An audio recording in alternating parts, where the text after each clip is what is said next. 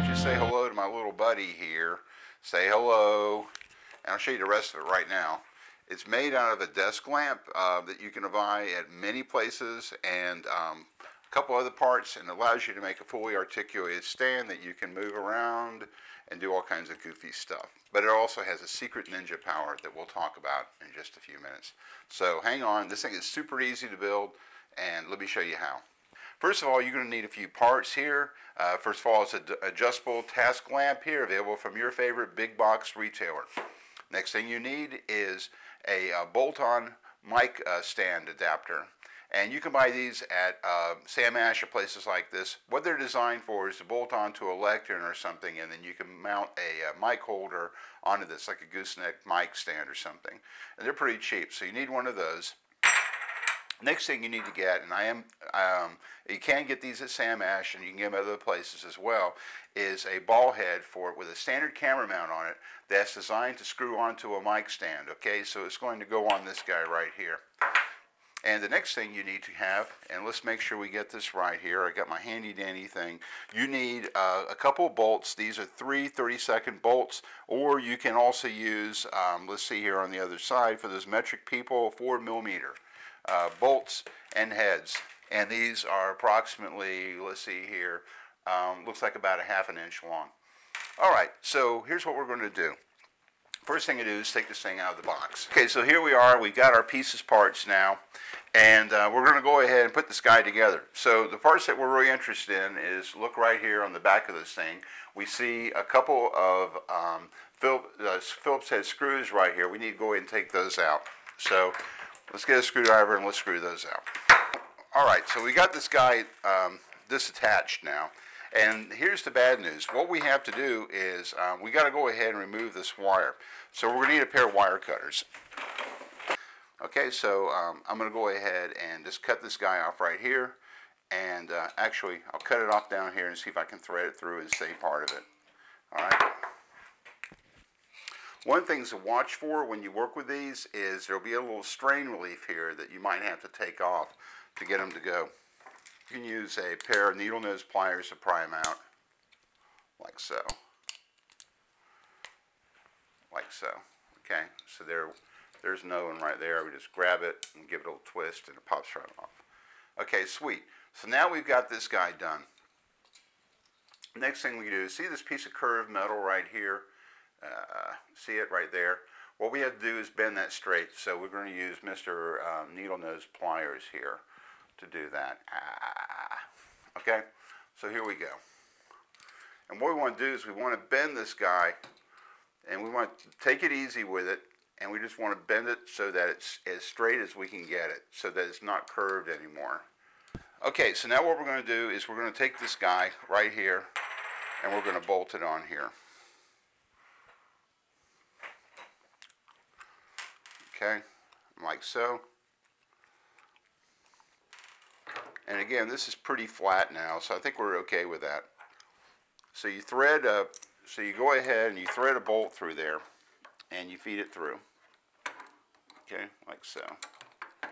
Okay, and then go ahead and take a nut and tighten it down on there, but don't tighten it all the way because this is going to fit a little funny at first until we tighten everything down. What you have to do now is you have to finesse this other one on, because it's not going to want to go straight on. You're going to have to sort of work with it a little bit. Come back here, you.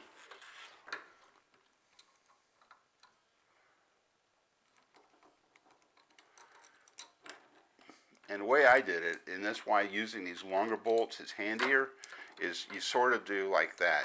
You sort of pull it away, and then you work it in place. Okay? And then we got our bolt here for this guy, which I thought I might have lost, but evidently I'm a lucky man. No, come back here, you. What we're going to do now is we're going to go ahead and take a screwdriver here, and we're going to go ahead and tighten these down. Okay, tighten, tighten, tighten, tighten. Okay, and do the same thing over here. Okay. And again, you can continue now on this side right here to tighten these guys down with a pair of pliers or something, and it's going to push it in even more. So you can alternate between using alternate between using a screwdriver and then also using something like a pair of pliers here to sort of turn these guys around as well, and just continue to screw this down. And that's really what you want to do, because you don't want any gaps here. You want to go ahead and get it to the point where it just completely flattens out. All right, so cool. All right, so we're done with that. Next thing is we can go ahead and put our our lamp together like so. And we'll go ahead and thread this guy on here. Okay, so there we are. Okay, so that last thing is if we want to put a webcam on, we can totally do that. This is a Agent 5 webcam. It's got a standard camera mount on it. If you have a different kind of webcam, you can still make this work. Hold on one second. And you can drill a hole in the base of it, like I've done right here with this. Let's see, PlayStation 3 iConnect, or whatever the stupid thing is. Oh, PlayStation Eye. And this is a webcam that can be used with a open source webcam driver, MacCam, and it works fine for that.